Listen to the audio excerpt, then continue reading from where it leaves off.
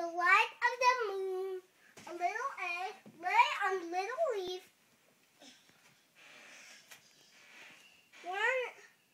One Sunday morning, the warm sun came up and pop! Out of the egg came a tiny, very hungry caterpillar. Started to look for some food. On Monday, he ate one apple, but he was still hungry. On Tuesday, he ate from 2 pears, but he was still hungry. On Wednesday, he ate from 3 plums, but he was still hungry. On Thursday, he ate 5 oranges, but he was still hungry. Okay.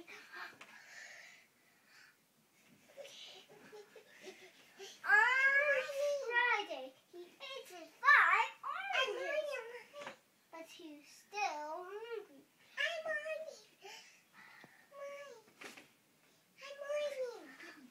On Saturday, he threw 1 piece of chocolate cake, 1 ice cream cone, 1 pickle, 1 slice of Swiss cheese, 1 slice of salami, 1 lollipop, 1 piece of cherry pie, 1 sausage, 1 cupcake, and 1 slice of watermelon.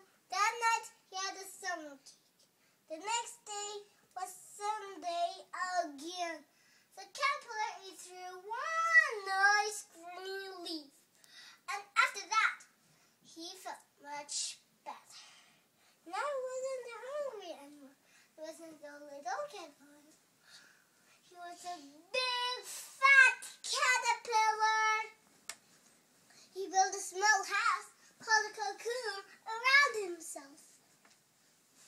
He stayed inside for more than 2 weeks. Then he nibbled a hole in the cocoon, pushed his way out, and he was a beautiful butterfly. Hey. Now let's read